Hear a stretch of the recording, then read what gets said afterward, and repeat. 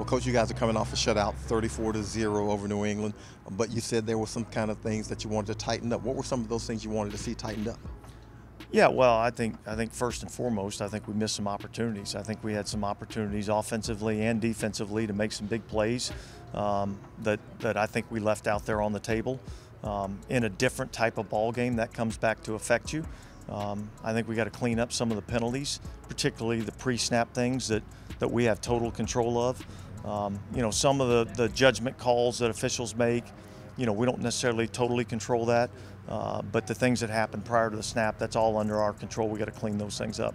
You know, Houston's quarterback, C.J. Stroud, a rookie, but 7 touchdowns, no interceptions. He's had a pretty clean season so far. What are you seeing from their offense? Yeah, look, I think C.J. Stroud's been playing exceptionally well. I think he's doing a good job of operating their offense. They're getting the ball out, getting the ball to their playmakers.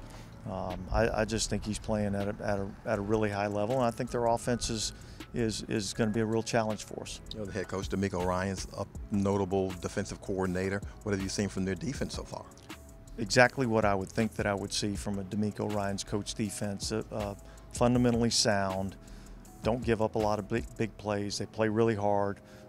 They're an aggressive front. They try to get after the quarterback up front, and so I just think that, you know, that mindset and the way that they play, I think is kind of that's the way you want to coach your teams. Saints are 2-1 on the road so far this season, basically doubling up the opposition, 24-12. What's the secret to being a successful road team?